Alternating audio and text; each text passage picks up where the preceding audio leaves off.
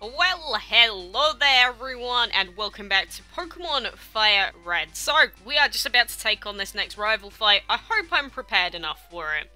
And there is Ferdin. Hey, Quacks! You're off to the Pokemon League. Forget about it.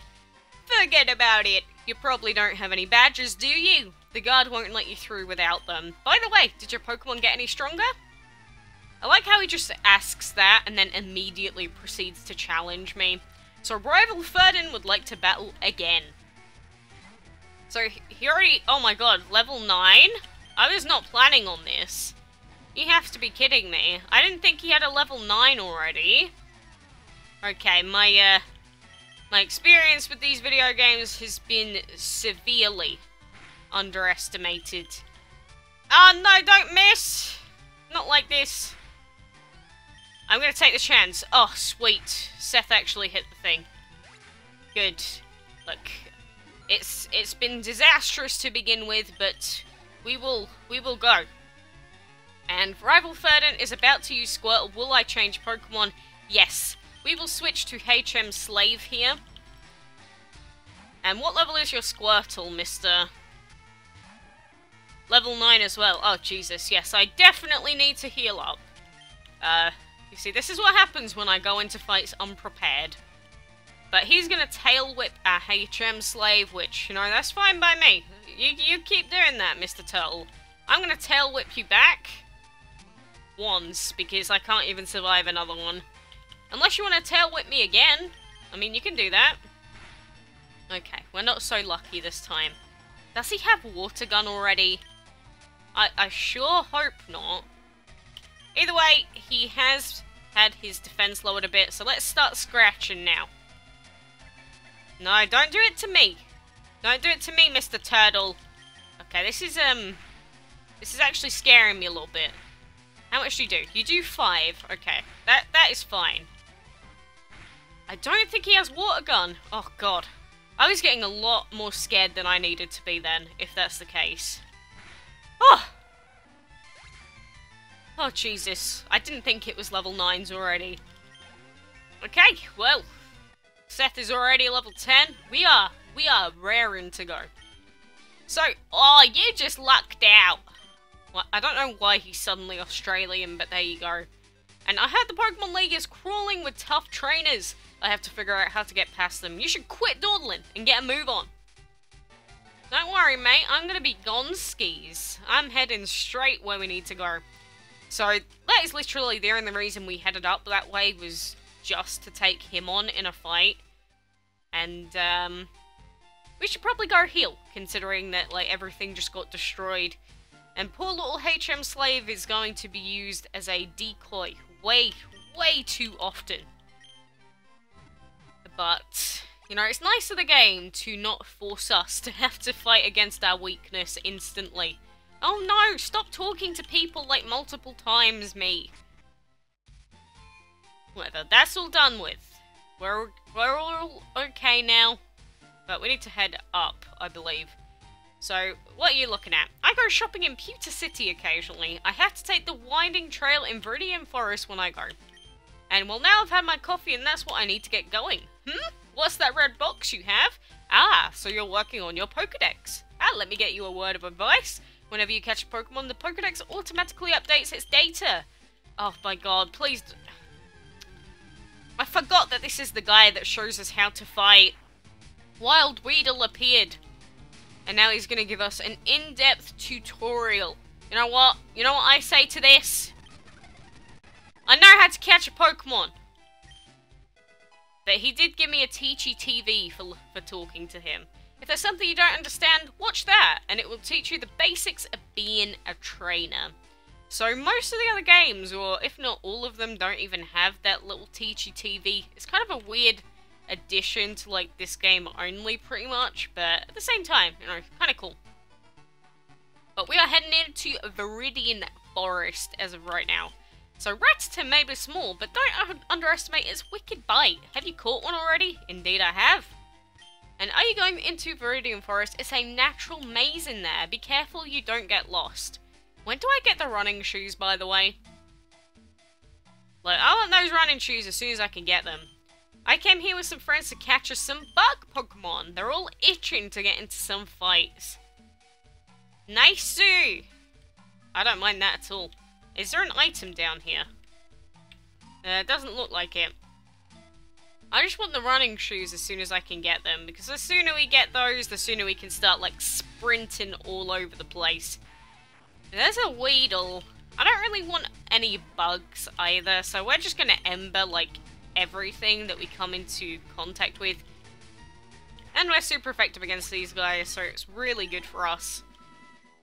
If you take Bulbasaur, the bug things in here are actually pretty annoying. And a Kakuna. It may be your evolution, but it's not going to be any different. He's still going to die. There you go, dead. Easy, easy peasy. But we get this item, so this isn't just another Pokeball. That may not have been worth it. And, God, 3 encounters for 1 item. Are you kidding me, game? Why do you have to be like this? But, there you go. Ember, dead skis. Mr. Weedle is done. And another 29 XP. Not too bad. But I do know the way out of here. Obviously, since I've played it before, it's just... I'm trying to remember where all the items are. And whether I actually need them or not. I think there's an item up there. But the way out is, like, on the far right here.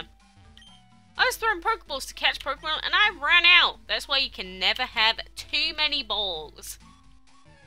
Never heard such a true quote in my life. Can never have too many balls. But Caterpie level 3 is gonna be dead. Absolutely destroyed. And then Seth gained 22 XP. So close to level 11 already. Another potion for our time and effort walking into that little set of bushes there. And here's gonna be our first fight. Hey, you have Pokemon, come on, let's battle them.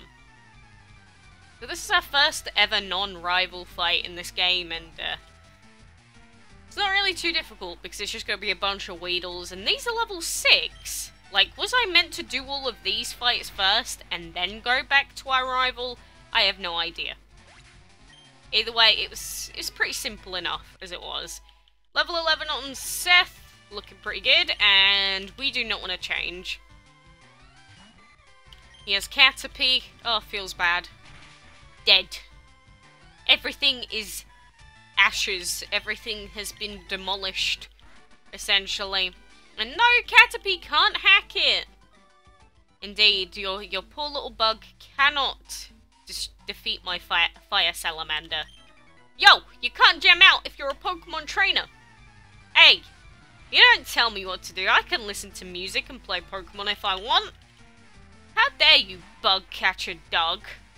I've already had enough of your crap, mate.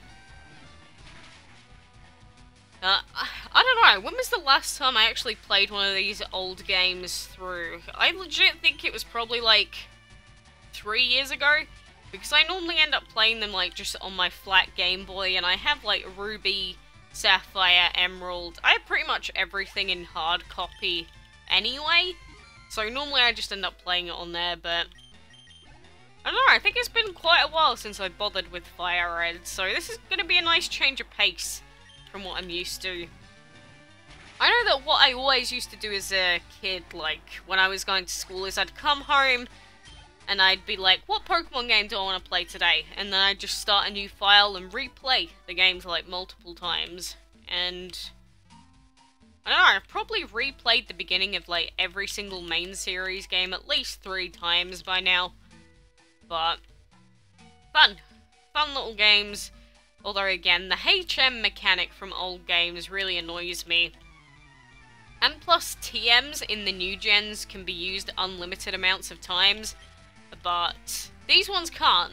So TMs are one-time use, which means that they are very difficult to decide who you want to use them on. But for the most part, we can still get through the game quite easily without them. It's just that little bit harder, really. Maybe that's why all the newer games have felt so much easier over the years, just because, you know, stuff like TMs, HMs, and all of the extra weird stuff is just... there are a lot of ways around it. compared to what they used to be. We have Metal Claw, which is very important for the next gym fight as well. That should mean that Seth is going to evolve soon enough, and we'll already have our hands on a Charmeleon. Oh, boy, little Salamander boy is definitely gaining the levels. Super duper quick. Oh god, of course the first tile has to be an encounter. I'm sick of you bugs! Can we just one-shot with Scratch? No, we can't. Oh, don't poison me. Oh my god, you have to be joking. Oh no, I don't remember. In this gen, does poison kill? Or does poison still allow you to survive on 1 HP? This is not the time to be having to ask that question, is all I have to say. Did you know that Pokemon evolve? I was just talking about that, Mr. Charlie. Ugh. God, I should not have even tried to physically attack that stupid bug. I am going to regret it so much. All we have to do is get out of the forest, and then we'll be at the next Pokemon Center. Like, why would I even risk it? Every time we have to sit here and get poisoned, and every second that we walk, pretty much, we get poisoned as well. Stupid bugs, stupid forest, stupid bug catchers. Sick of it all. I've barely even been playing half an hour, I'm already sick of it. This is actually like more real Pokemon than I've ever experienced ever. Right, there we go, 108 XP, level 14 Seth. Feels good. So Charlie is done for. You did indeed lose, mister. Oh, look at all the damage we're taking. Ugh! And more encounters. For a second, it looked like he was shiny. I was like, you have to be kidding me. There is no way. If I managed to run into a shiny, that would be, like, insanely good. You know what? I don't even care. We're gonna see whether we survive or not on 1 HP. Again, I don't think we do. But we'll find out. We'll find out in a sec. Why the rush? I don't know, because my only attacker is violently vomiting on the floor from his poison. Dunno, mate. Could be many things, but I think that may be the main reason. And his level 9 Weedle just gets insta-killed. Yeah, Sammy, I don't have time for this. My Salamander's about to get absolutely destroyed. And of course, a final encounter on the final tile, but we are out of Viridian Forest. It took, like, far too long, but we are finally out of the forest. And Seth is very close to death. Very close to death indeed. And okay, old man, what do you want? Have you noticed the skinny trees? They can be cut down by cut. And many Pokemon live only in forests and caves.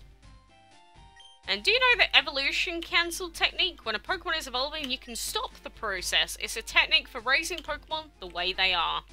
You can take good advantage of that on starters. Seth fainted.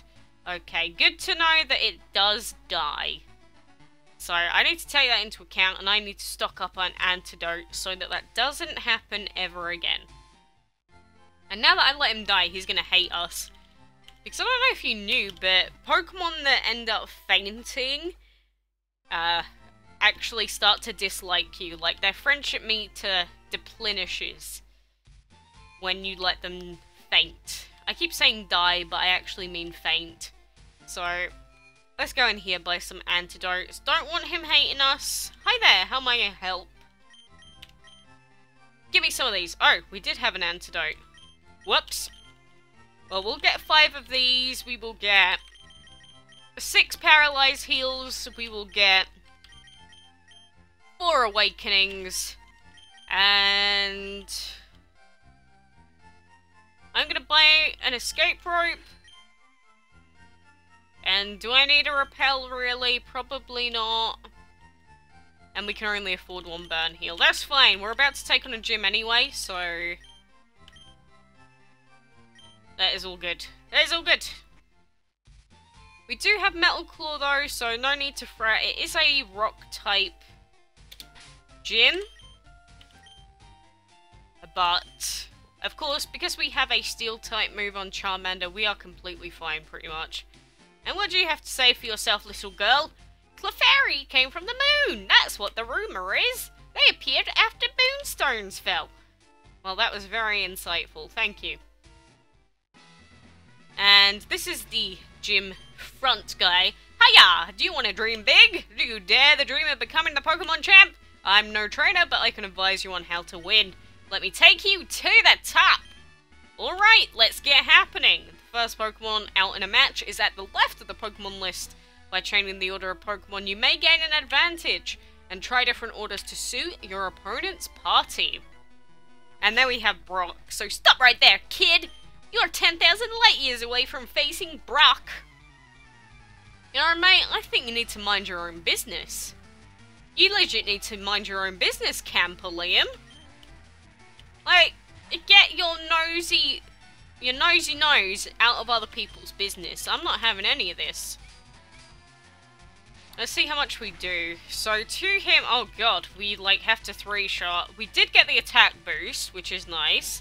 But he also got the defense boost. So maybe we can't do this fight yet. Because even though we're super effective, we still only 3-shot this rock. So, I don't know, Seth. What do you feel? Do you feel like we can do this gym fight? Do you feel like we can't? I feel like it's gonna be tough. Like it normally ends up being. He wants to use Sandshrew. Oh, we can Ember this guy. Because he's a ground type instead of a rock type, so we can actually just Ember him. And he gets 2-shot. And Defense Curl ain't gonna do anything for you, Mr. Shrew. Oh, there we go. He is dead. Absolutely destructive. So there we go. Seth reached level 15, which is pretty good. And Liam is dead. Light years isn't time, it measures distance! What would you say it then? Like, how does that make any sense whatsoever?